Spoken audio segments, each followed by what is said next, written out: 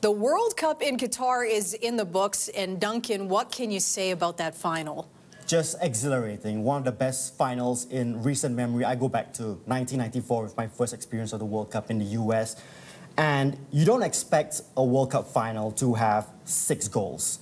You expect it to be cagey, you expect teams to be afraid to make mistakes, but Argentina went for it early on. Tactically, they were fantastic, went to a 2-0 lead. And it went according to plan until the 80th minute, where I think everyone just threw caution to the wind. France got back into it 2-2. An extra time, both teams went for it. It was fantastic to watch.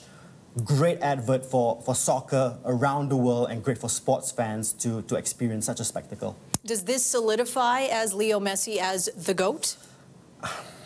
It's very hard. I don't want to get caught in that debate because in different generations you have different great players. In the 80s it was Maradona.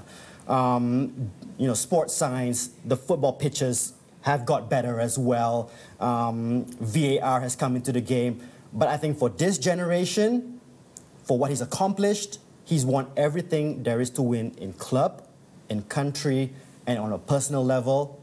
I think in this generation, he is the best, not just footballer. I think one of the best sportsmen, the best sportsman in the world, above LeBron, above Tiger Woods. I think that cements himself as the best of this generation. Okay, you look at the Final Four. Croatia and Morocco do make it. What does that mean when you look at the Canadian perspective? Does this change your opinion of how Canada performed at this tournament, given its group? I think, you know, no one expected Morocco to go that far in the tournament. People expected maybe Croatia to be outsiders, and they did themselves justice. I think for Canada, they put up a great performance against Morocco. They were blown away by Croatia. So, yeah, you have to give respect to what they did in the tournament, but also against Belgium, we thought they did really well against a number 2 team in the world, but just how badly Belgium did, maybe that puts things into perspective. They did lose all 3 games against those teams. But yeah, I guess you can feel a little bit better about yourself seeing that Croatia and Morocco did make it to the semis.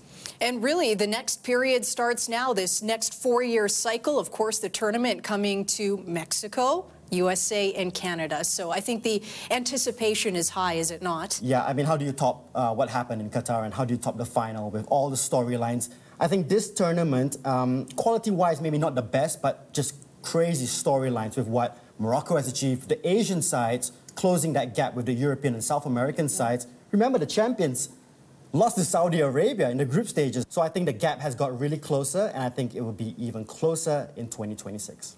That's it. 2026, something to look forward to. The Canadian host cities are Vancouver and Toronto, and it'll happen from June to July.